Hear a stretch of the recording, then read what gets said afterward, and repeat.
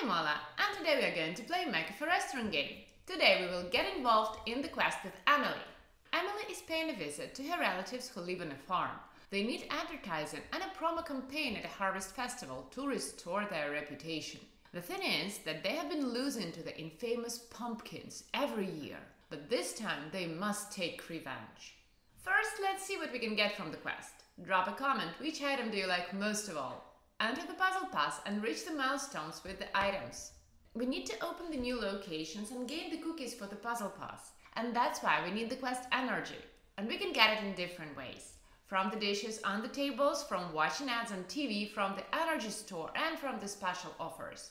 We can find extra energy from the bushes with a carrot. They will give us 2 or 3 carrots every 3 or 6 hours, or we can speed this up for 260 or 400 gems.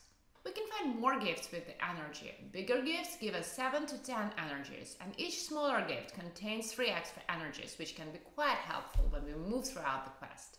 Now I will tell you about extra resources. You can find several puzzle boxes at the locations. Make your way to them, open them up, and collect puzzles for the needed equipment. You can find the golden gate at the locations as well.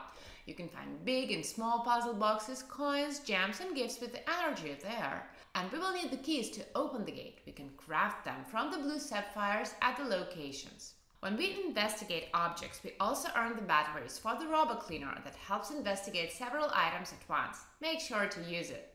That's the puzzle pass. It contains the energy, special decorations for Halloween, puzzle boxes, and such an outstanding backpack, styled as a cute pumpkin.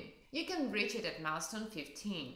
Look at this epic horn of plenty. This is the central item for this quest. We can find it and upgrade it at the first location, with the harvest boxes that we need to collect throughout the quest. The horn has 5 upgrade stages, and each time we finish a stage we get extra resources, energy, gems, a simple and a pink gift. After the second stage, you can take this horn of plenty to the cafe interior. After all of the upgrades, the whole item can be taken to a cafe as a decoration, and it turns into the cookie generator in the quest. It gives 25 cookies every hour up to 10 times. Take a look at how beautiful a cafe can become with all of the quest items. Take a challenge to collect them. And thank you so much. See you next time. Bye bye.